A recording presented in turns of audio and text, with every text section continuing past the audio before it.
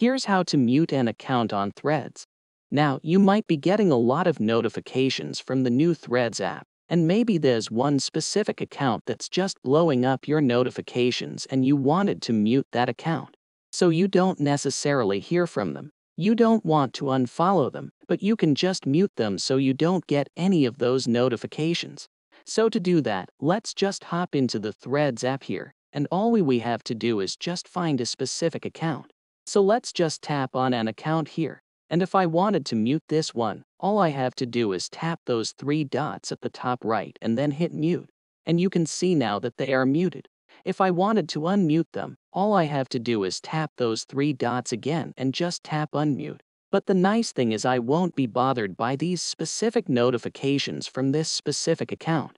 Hope this helps. You have any questions on that? Leave them in the comments down below, and I'll catch you on the next one.